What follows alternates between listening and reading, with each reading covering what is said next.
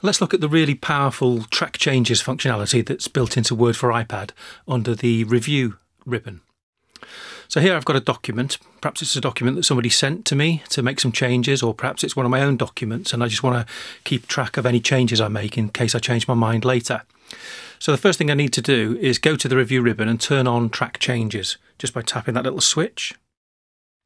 So now everything we change in this document will be tracked and will be shown to us in various different ways. So let's have a go. In this first sentence here, this is a good sentence. I'm going to tap after it there and I'm going to add a new sentence afterwards. It really is. And you can see it's a slightly different colour and it's underlined, and that's an indication that this is new text that's been added since I started tracking changes. So that's how an addition gets shown. Let's look at the second sentence.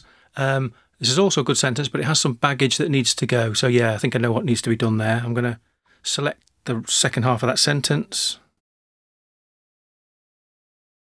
and delete it. So there we go. Now it says this is also a good sentence, and then you can see it's struck out. That wording there is struck out. It's gone. That's how a deletion is shown. While I'm here, I'm also going to emphasise that word also by making it italic. I'm just going to double tap to select the word. I'm going to go quickly to the Home ribbon and tap the italics key. And then I'm going to go back to the Review ribbon.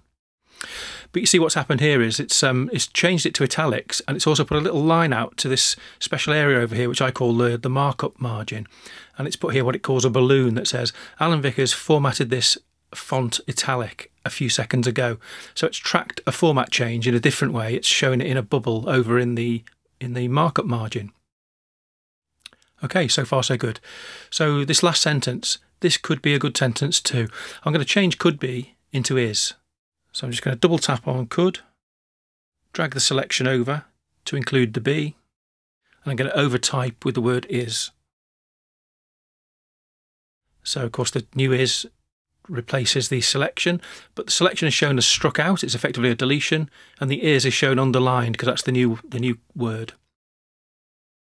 So by default, this is how changes are shown. Additions are shown underlined, deletions are shown as struck through text, format changes are shown in the markup margin. And comments are too, actually. Let's say I want to add a comment at the end of that last sentence. I go up to the Review ribbon here and hit the plus on the comment icon. So to add a new comment. You see that appears over in the markup margin too. And I'll just ask the question, do we need any more sentences? Just a little note for me or someone else later. So again, comments are shown in the markup margin. So that's how they're all shown by default, but you're in control as to how all this is shown by going up to this menu option called Display for Review. So if we tap that, you see that at the moment the tick tells us that we're showing all markup. We've got some other choices which we'll look at in a minute. And then down below, this Show Markup menu option lets you choose exactly what gets shown. So if I tap that, you see that at the moment we're choosing to show comments and any insertions and deletions and any format changes. And we're only showing comments and formatting as balloons over in this markup margin. But if we wanted to, we could show everything over there, which we'll do in a minute. So if you think comments are cluttering up your document, you can just tap to turn them off. And you see how that comment that I made has now disappeared. It's still there, it's just not displayed. If I go back to the Display for Review menu, Show Markup, turn comments back on, it's back again. Just going to go back into that menu again, Show Markup.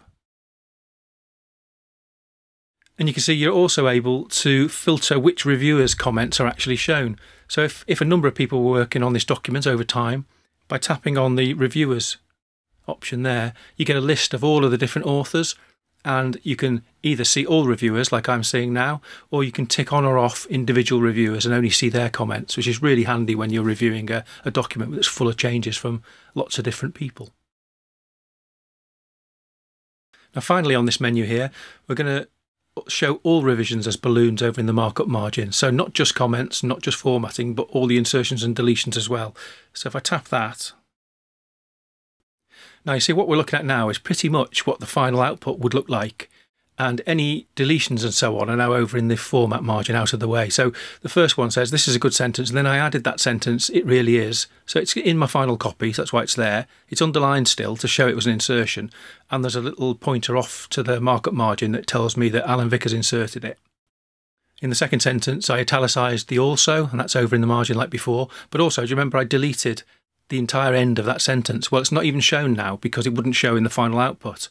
But there is still a pointer out to the margin that says Alan Vickers deleted, but it has some baggage that needs to go. So that's not been lost. It's just been cleared up from my, effectively, the final printout here.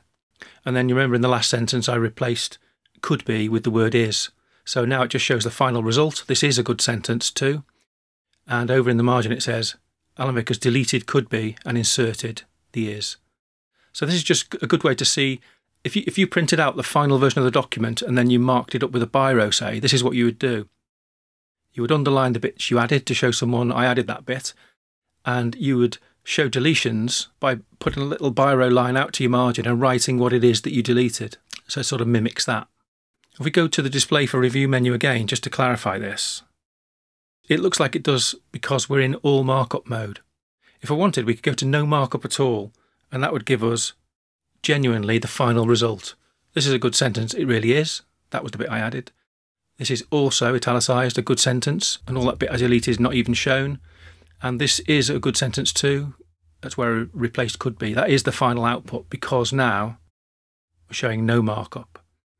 Another way to show markup is to show the original text with the markup on top. So not the final result with the markup, but the original text with the markup.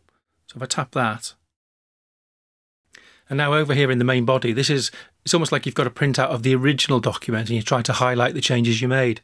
So in this case, the words that you deleted are on the page, so you would strike through them, wouldn't you? So that's why, imagine you took a biro to that and you strike through it.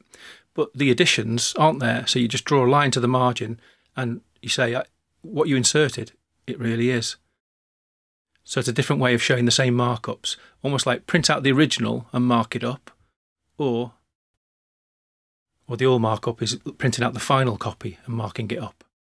And if you want to see the original as it was, unblemished, with no changes at all, you can just show original, and that's the original text.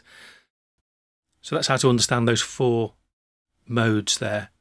All markup is like the final copy with some markup on it. No markup is the final copy nice and clean. Original with markup is the original words marked up, and original is just the original words clean.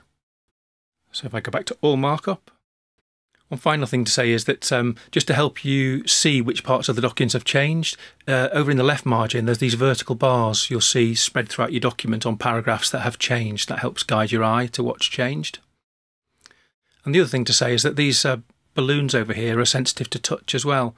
So if you were to touch one of them, you get a bit more information about when the change was made, a few minutes ago in this case here.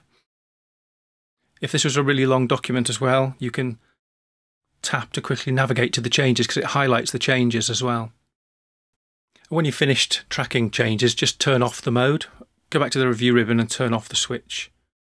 And now any changes you make from now on won't be tracked in this way. But those original changes are still tracked. They're all still recorded in the document. And if you now send this document off to somebody else, or you open it again yourself a few days later, you can then go through these changes and review them one by one and decide whether you want to keep them or not. So that's how to turn on track changes mode and how to decide how to view your tracked changes in different display modes.